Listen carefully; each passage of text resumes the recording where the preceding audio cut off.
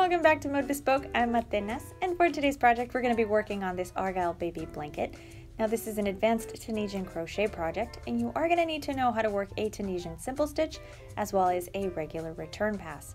We are going to be working a stranded colorwork project, which may be a new technique for you. We have covered it on the channel before, but it hasn't been this big a project. So stick around, we'll learn how to do this, and yeah, let's get started.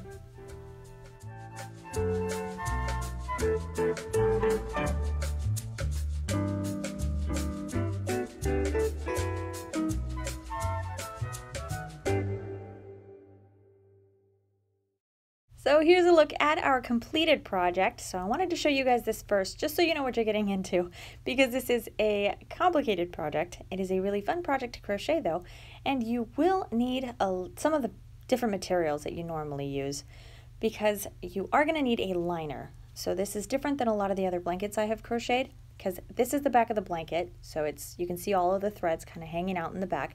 You will need to cover those, so you are going to need to get a piece of fabric that is about the size of the blanket that you want to crochet. Now next week I will be posting the tutorial for the liner, and that's going to be its own separate thing because we are going to be hand stitching it. However, today we are just going to make the blanket itself.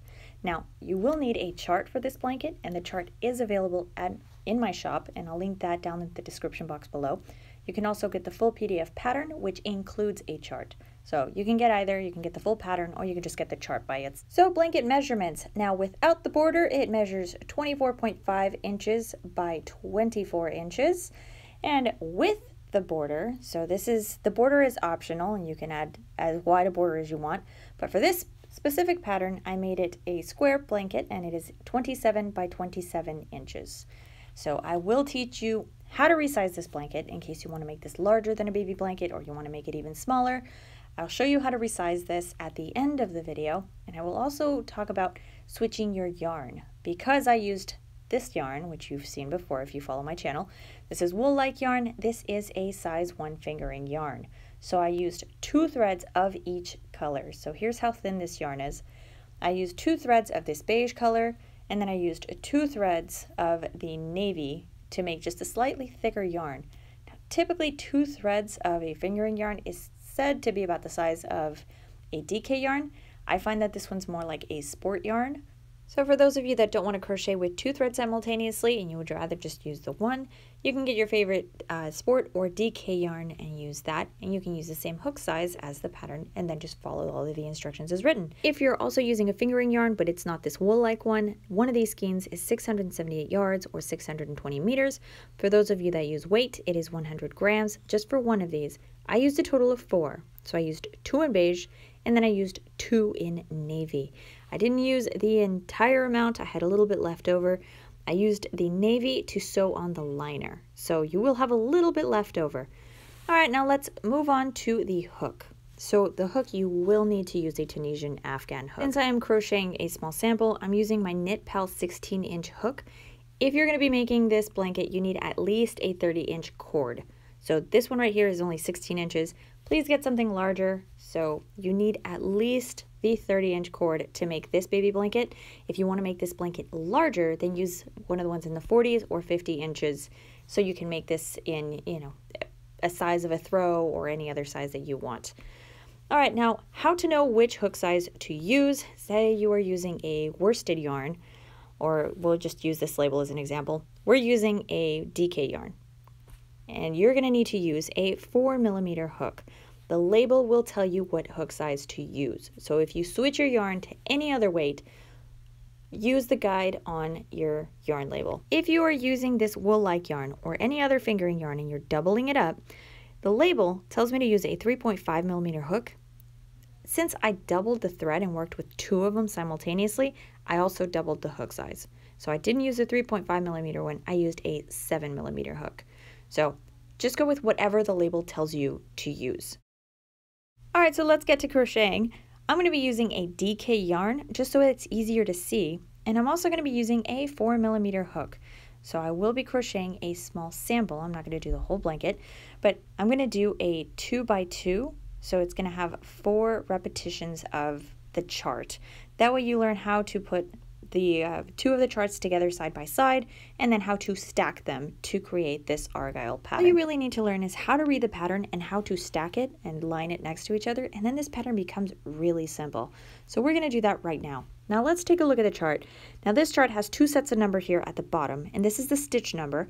The top numbers where it says RH is for right-handed crocheters. The one down here that says LH is for left-handed crocheters. To crochet one rhombus, or one repetition of this chart, you're going to need 16 stitches. I'm going to make 2, so I'm going to need 16 plus 16 and then plus 1. So the multiples here are 16 plus 1. So no matter how many rhombi you are crocheting across, just do 16 times the number of rhombuses you want, or rhombi, plus 1 at the end. So again, 16 times 2 is 32, plus 1, 33. That means my chain needs to be 33 stitches. I think I made that a little bit more complicated than it needed to be, but just remember 16 plus 1. All right, so since this is a bit more advanced, I don't need to teach you how to make your chain. Just start with your slip knot, make the chain in however many stitches you need. So I made a chain of 33 stitches, and we're going to begin our foundation row. So we're going to skip the very first stitch of the chain, go into the second one, and we're going to cast on. A regular cast on here too. So we're going to insert our hook into the stitch, yarn over, and pull up a loop. So insert your hook into the stitch, yarn over, and pull up a loop, and just repeat in every one of the stitches of the chain.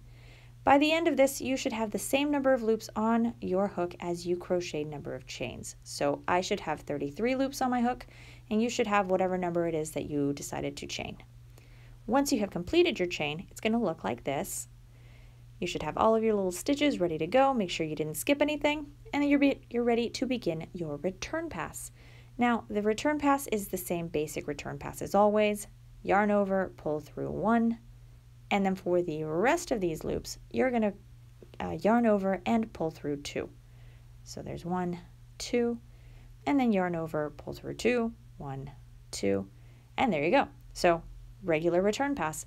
So this is the super easy part of everything. We haven't added a second color just yet. We are going to add it here for row number 1.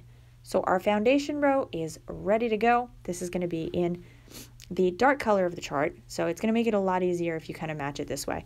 So this is going to create these dark stitches.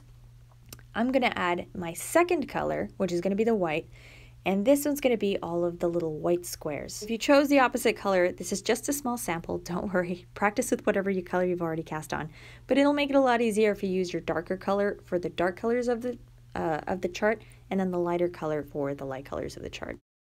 So let's start working here with our chart and begin with row 1, stitch 1. As you can see here, our first stitch is a dark stitch, but let me grab a pencil so I can point a little easier. So we had 1 stitch, and then we have 7 stitches in white, 1 in pink, and then 7 stitches in white.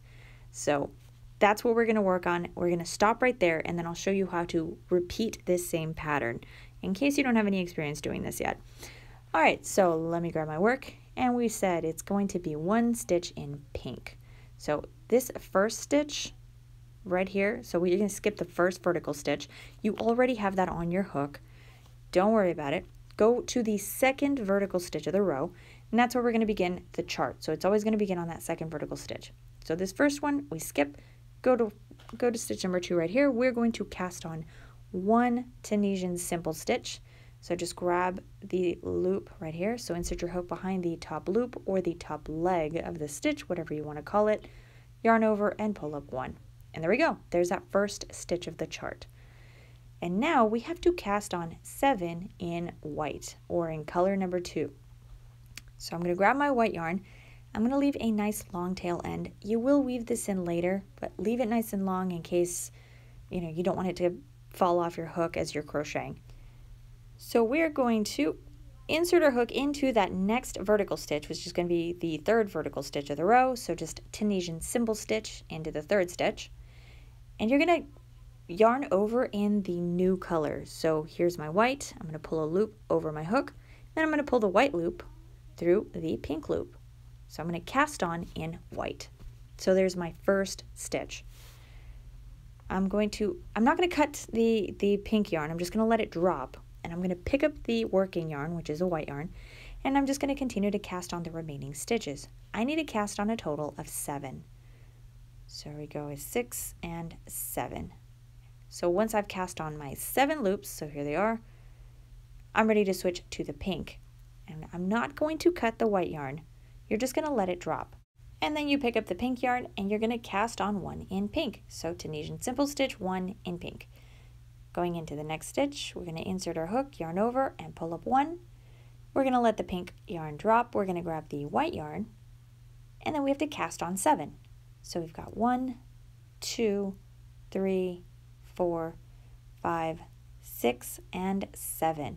And we have finished the chart. So as you can see here, we had 1 pink, 7 white, 1 pink, 7 white, and there we go. And now we have to repeat it because I'm going to do a second little Argyle rhombus. So we're going to begin here again in stitch 1, row 1. So now we begin again with 1 pink stitch. So it's 1 pink, 7 white, 1 pink, 7 white. So we just repeat everything we had just done.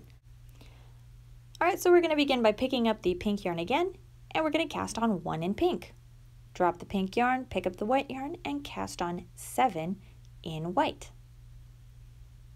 Oh, make sure you just grab the correct stitch. And there we go. Drop the white yarn, pick up the pink, cast on 1. Drop the pink, pick up white, and then cast on 7. So 1, 2, 3, 4, 5, 6. And the last stitch, so it's just going to be your final stitch of the row, you're going to crochet it here at the very end. It also has to be in white because remember that we need 7 stitches in white. So I'm just going to insert my hook right here behind both threads that make up the final stitch and cast on 1. Once you're all cast on, it's going to look like this, and then you're going to complete your return pass. Now here is the tricky part on the return pass. So this is why you needed experience with it, because now we have to do color switches that match the loops on our hook. So I'm going to do the first part of the return pass in white, and then I have to switch to pink for each pink loop. So this is if this doesn't make a lot of sense, it will make more sense here in just a minute. So we begin with our return pass, which is just yarn over and pull through 1. All right, so the next, 6 white stitches, we're going to yarn over, pull through 2, also using the white yarn. And then we're going to do our color switch here in just a minute. So when you have your hook, it looks like this. You're going to have your first 2 loops. So here's the first one in white. The second one, as you can see, is in pink. So this loop right here. When your second loop is in a different color, you're going to switch to that yarn color. So I have to switch to pink. So I'm going to drop the white yarn, and then I'm going to yarn over and pull through 2 in pink. Now our colors are inverted. So now that second loop right here is in white. We're going to use whatever color that second loop is. So I'm going to grab my white yarn, yarn over, and pull through 2. So I'm just going to continue using the white yarn until I reach the next pink loop. So here we go. And there we go. So we have 2 loops right here at the top. So we've got 1 in white, 1 in pink. Remember to use the color that the second loop is, so match that second color. So you're going to yarn over and pull through 2 in pink. All right, so at this point, I really need to point out that you need to work with a very loose tension. As you can see behind our work, we are leaving long threads, and if you work with a really tight tension and you tighten your stitch, it's going to curl up your work. So it's kind of tighten it up, and you're not really going to have a blanket. You're just going to have some scrunched up piece of yarn. So make sure you work with really, really loose tension. Loosen up if you need to. As you work, you'll get the hang of it. But the first few rows, really pay attention to how tightly you're pulling on that thread. So this is why if you don't have a lot of experience using multiple colors with Tunisian crochet, so doing the stranded color work as we're doing today, it's a good idea to do a small swatch. So this is why I'm working a 2x2, so you can kind of get a feel for it, and just learn to relax your stitches as you work. So as every time that you switch a color, just make sure you pull on your fabric a little bit and loosen it up. And then you'll get the hang of it a few rows in, and then it's going to be no problem at all. You'll be just fine. But once you've completed your return pass, here you go. This is what it's going to look like in the front. In the back, it's going to have some threads right back here. But this is going to be normal. You're going to see it here throughout the rest of the work, so don't stress out. This is the way it's supposed to look. let's move on to row number 2. So for row number 2, as you can see, we start with 1 white stitch, 1 pink, and then we have 5 stitches in white, 3 in pink, 5 in white, and we end in pink this time. So let's get started. We're going to begin with a white stitch, so we need to drop the pink yarn, pick up the white yarn, and then we're going to cast on 1 stitch in white, so 1 Tunisian simple stitch. Remember that you always work on that second vertical stitch as the first stitch of the chart. In the next stitch, we have to switch to pink, so we did 1 white stitch, 1 pink stitch, and now we have to do 5 white stitches. So there's 1, 2, 3, 4, 5. We're going to switch to pink. We have to do 3 stitches in pink. So here we go with 1, 2, 3. We got to switch to white, and we got to do 5 stitches in white.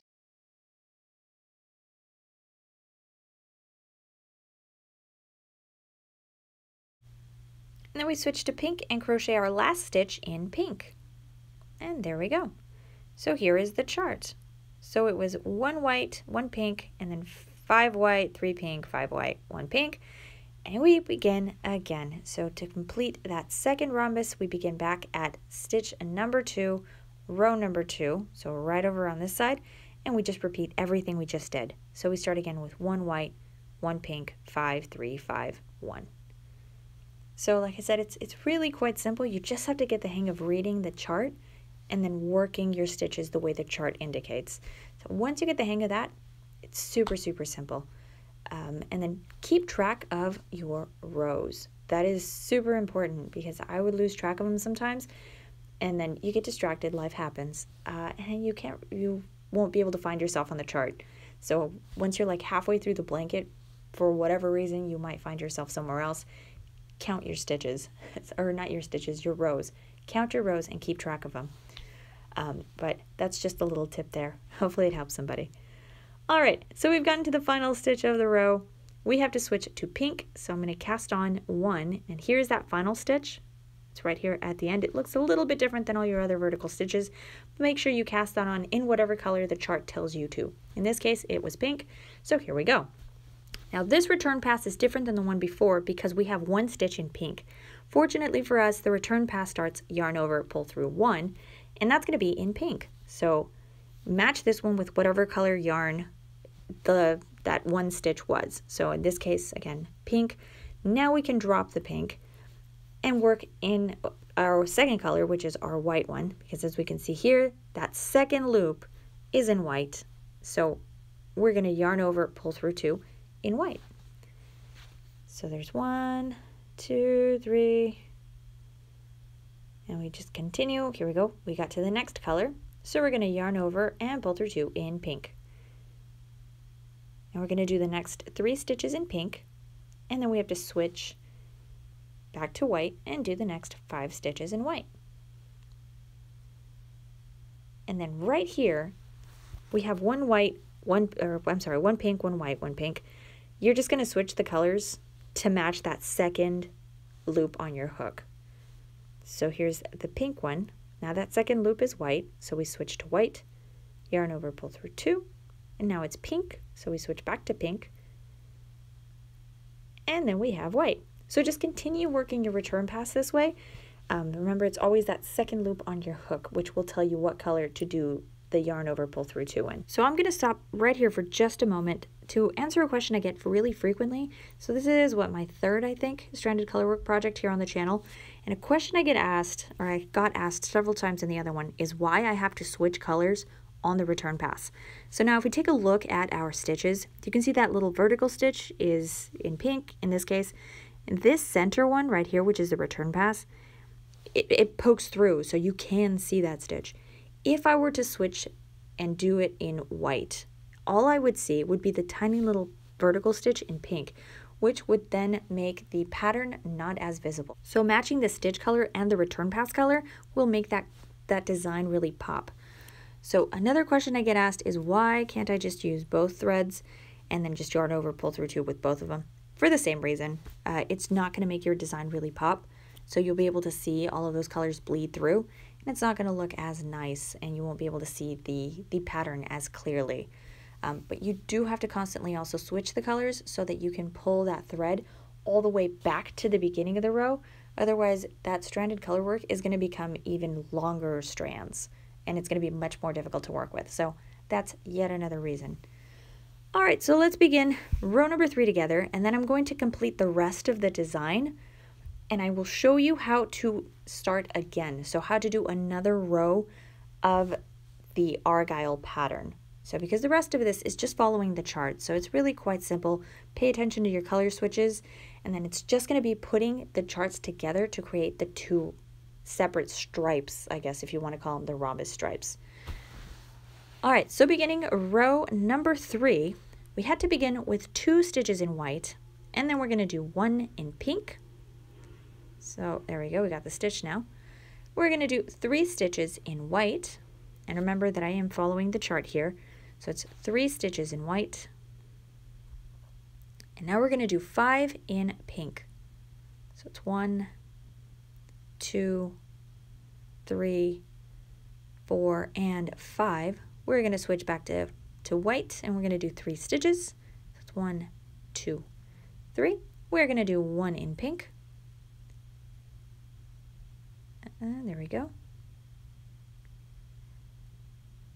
And we're going to finish with a white stitch.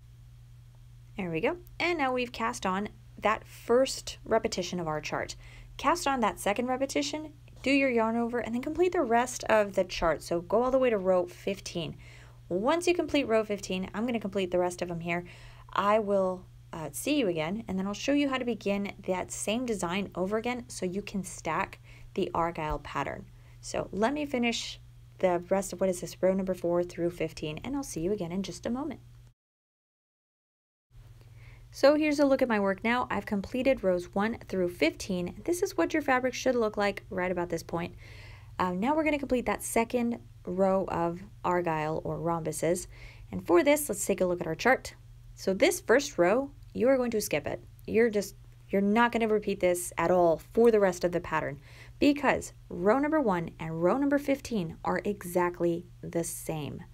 So from here on out, you're going to complete repetitions of row 2 through 15 only, not 1 through 15, 2 through 15. Otherwise, you're going to end up with this little section that's going to be, like a repeated row, and it's going to interrupt the Argyle pattern, so it won't look as nice. So beginning on row number 2, we're going to do row 2, stitch number 1. So we're going to cast on 1 Tunisian simple stitch in white, and we're going to switch color on the second one. Now my yarn is no longer pink, it's now orange, but it is a color switching or color changing yarn. So as you can see, here's that transition between the pink and orange. So sorry, now that pink yarn is orange, but we switched, and now we're going to do 5 stitches in white. So remember that we are still following our chart here. We are going to switch.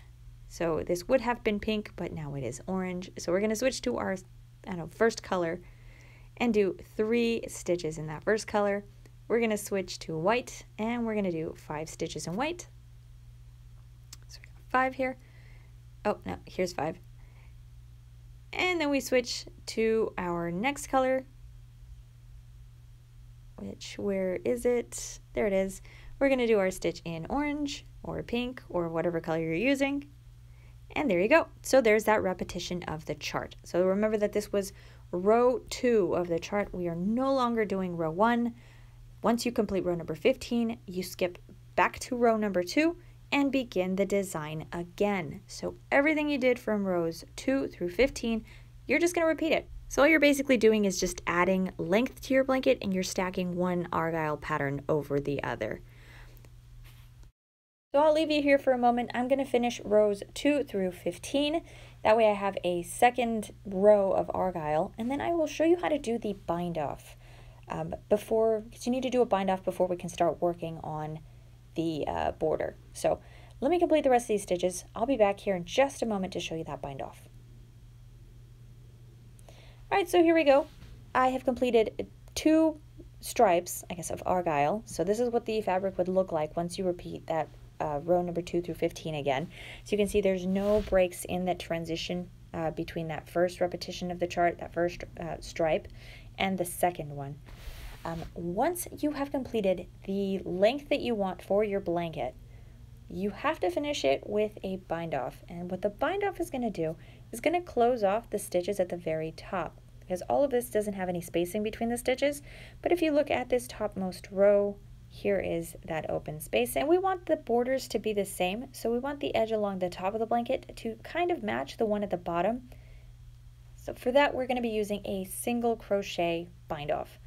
I'm going to be using my first color, or the color number 1, whatever color it was you used for that foundation row, that's the color you're going to use for your bind off. Now for the bind off, you're going to cast on a Tunisian simple stitch. So just go into that second vertical stitch, and once you have 2 loops on your hook, you're going to yarn over and pull through 2. So just a single crochet. We're going to do this in every stitch of the row, and you're not going to switch colors anymore. We're just going to keep using that same color we used for the foundation row. So cast on a Tunisian simple stitch. Once you have 2 loops, yarn over and pull through 2. So you'll just be left with 1 loop on your hook. So we are just closing off all of the open spacing for that final row, creating a nice little edge so that way our top edge and our bottom edge match. So here is a look at it, and then here's a look at this bottom edge. So that way they're kind of similar. You have a lot of activity going on the blanket anyway, so it doesn't have to be absolutely perfect, but we want it to kind of match, and that way it's also the same size so that our border is nice and even. So now let's talk about the border real quick. So for those of you that are a lot more advanced and just want to move along, the border is just a single crochet border. So it's very, very simple. You work it in the round. So you're going to do 3 stitches, so 3 single crochets in the top corner stitch. So once you finish your bind off, you do 3 single crochet, and then single crochet 1 along every stitch down the side of your blanket. So just single crochet all the way down. You get to the bottommost corner stitch, you're going to single crochet 3, and then single crochet 1 all the way across. For the border, I switched my hook, so I didn't use that 7mm Tunisian hook. I used a 6mm just regular hook. If you don't have a regular hook, a Tunisian hook will work just fine. Just go down a hook size. But I will talk more about this border here in a little bit. Something I did want to mention is if you don't want to use this single crochet border, I have a video tutorial, I'll link it down below, where I show you how to do 4 different basic borders, because you don't want anything too frilly or it'll distract from the Argyle pattern. So it's 4 basic blanket borders. The single crochet is one of those 4 borders, so I'll teach you 3 other ones, but you can use any of those borders if you prefer. But once you reach here, this very last stitch of the row, so this is the final stitch for the bind off, you're going to single crochet 3 into that final stitch. So here you go. So here's 1, 2, and 3 stitches, and this is going to create the turn. Once you've created the turn, you're going to turn your work sideways, so you're looking at the side of your blanket. You're going to single crochet into every stitch along the side. So you're going to just insert your hook, yarn over, and then pull up a loop, and yarn over, pull through 2. So single crochet into every stitch along this side. When you get to the corner, we're going to single crochet 3. So let me just fast forward this here. We're going to get to the corner really quickly. And once you get to the corner stitch, which is right over here, you're going to single crochet 3 into that one same stitch. So that way you create the second corner. And there we go. That'll create that little turn. And now we're going to single crochet 1 stitch along the bottom edge of the blanket. So I crochet mine between the vertical stitches, just because sometimes this bottom edge is a little bit difficult to see. So I just insert my hook into the space between the vertical stitches and count that as my stitch. So here, let me do, well, I'll show you here what it looks like. So this is, so you kind of get an idea of this spacing, but that's all there's to it. So this is the most basic border I could teach you for any blanket. Just single crochet all the way around, single crochet 3 into every one of the corner stitches. You're going to go around and around until you get the width that you want for your border. So I worked all the way around, and this is, I also worked along the top part of the bind off. And I got to that very first corner, so the one that we crocheted 3 single crochet for that very first one that we did, this is where I'm at. So now you're going to have 3 stitches in the corner. here's the first, second, and third. You're going to do your 3 single crochets in that second stitch, so in that middle stitch or the centermost stitch. So in this first one, we're going to do 1 single crochet. In this second one, so the middle stitch, we're going to do our 3 single crochets. So there's 1, 2, 3, and that's going to give us the turn. So here we go, here's that little corner. And then from here on out, we just single crochet 1 into every stitch along the side of the blanket until we reach the next corner. At the next corner, we're going to repeat what we just did. So single crochet all the way around here, here's the corner, and here are your 3 stitches. So single crochet in the first stitch, do 3 single crochets in the second one, or in the centermost stitch, and then 1 single crochet in the one after that. So there we go, that's how you're going to work the single crochet border for this blanket. Now, I do get a lot of questions about the border itself, so let's go over some FAQs for just general blanket patterns. Starting with the border, so now if your border, if you see that like this piece right here, it is wavy. If your border is wavy, it means that you have too many stitches or your stitches are too big. So in order to get rid of this wavy edge, you do have to decrease your hook size for the border. So go down 1 millimeter. So like I said earlier in the video, I did the border using a 6 millimeter regular hook. This is going to make your stitches a little bit tighter, and it'll remove the waviness from the border. You will have to pull out all of the stitches that you just crocheted for that border. I know it's kind of a big bummer, but it will make your blanket look better, I promise. So pull out those stitches, switch your hook size to a 6 millimeter, or go down a hook size if you used a different hook size, and then do it again. You're going to use that same hook size for the rest of the border, so you don't need to switch again. So I used that same 6 millimeter hook, did the rest of it. Now, if you have the opposite problem, and instead of your work being wavy, it does like a bubble effect. So here, let me try to pinch this so it bubbles up kind of like this. That means that your stitches are too tight. So that means you need to go up a hook size. So when my work does that, I don't go up automatically 1 hook size, I do half a hook size.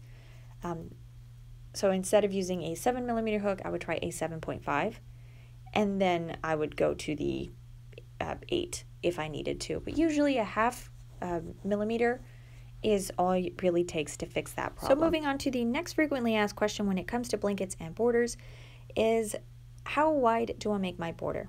Now that one is a personal preference type question. So it really depends on how wide you want the border. For this pattern, I think I created 9 rounds. So it was a total of 9 rounds, and the width for this blanket, I think the width for this border, sorry, it was about 1.5 inches. So yeah, that's 1 inch. Yeah, so it was about 1.5 inches, which is just under, I believe it's 5 centimeters. But that's up to you, and it also depends on the width of your yarn. So this is me using the 2 threads of the fingering yarn. It was 9 rounds. If you're using a worsted weight or you're using a bulkier yarn, you may not need as many rounds. So just keep count of how many rounds you created for your blanket. You can jot that down on your pattern for future use, but it's really a personal preference thing. Now, let's take a look here at the back of our work. So that's the next question that I know I'm going to get here for this project. So this is the back of the work. This is what stranded color work or stranded yarn work looks like. So you're going to have these big long threads of yarn here hanging out in the back. You can't really gift this blanket or use this blanket with all of these strands in the back, since they will get caught on stuff and ruin all of the long hours you put into this beautiful project. So you will need a liner. Like I said at the beginning of the video, you are going to need to buy some fabric that you want to use for your liner. I will talk about this in next week's video. So I'll make a video tutorial specifically for this, for how to line a crochet blanket. I'll teach you how to do this by hand. So I didn't use a machine or anything. I hand stitched this. It's really, really simple. You don't need a lot of supplies. Since I did use a fingering yarn, that's the same yarn I used to sew the liner on. I will also teach you how to do these little stitches in the center. So see, these are little crosses. I sewed these onto the liner because I want the liner to stick with the blanket, so that if I'm to lift this blanket by the liner for whatever reason, it doesn't move around. And that's not, you don't need to do that for every blanket if you don't want to, but for this specific pattern with the stranded color work, I was afraid that maybe the blanket, like the fabric, might snag and then ruin the stitching. So I thought I would just do a couple of stitches and then just keep the fabric liner just a little more attached to the blanket. I also am not a big fan of liners when they split apart from the blanket completely and you get this weird balloon-like blanket. I don't really like the look on that. So that's why I added these extra stitches here that you see. I will show you how to do those in the tutorial. In case you've never seen this before, you've never thought to try it, I'll show you how. I'll walk you through. And that way you'll learn how to line a blanket by hand and you'll be able to use it for any of your other crochet or knit projects in the future. So now let's talk about resizing your blanket. So before you resize your blanket, make sure that you use the yarn you want to use for your blanket. So if you're going to use the wool-like yarn, use the wool-like yarn. If you are going to use any other yarn, make your swatch in that yarn. So once you have your swatch, do not make the border. So use this video to practice and kind of get the hang of everything, but when you actually go to make your swatch, don't make the border. Once you complete a 2 by 2 little square like this one, or I guess it's really a rectangle, but once you complete the 2 by 2, measure the width and then measure the height, again, without a border, and then jot those measurements down. Now let's math. Let's say you want to make a 30 by 30 blanket. Your blanket across is 5 inches and it is 7 inches high. Yes, this does work for centimeters too, guys. All right, so you're going to take your 30 inches, divide them by that width. It gives us a total of 6. So our Argyle blanket has 2 Argyles, so it's 2 Argyles by 6 gives us 12. That means our Argyle blanket is going to be 12 little Argyles across. So we're going to do 12 repetitions of our chart. Now we're going to do the same for the height. So we're going to do 30 divided by the 7 inches gives us 4.3. At this point you can decide if you want to round down or round up. I rounded down. 2 little Argyles times 4 gives us a total of 8 Argyles.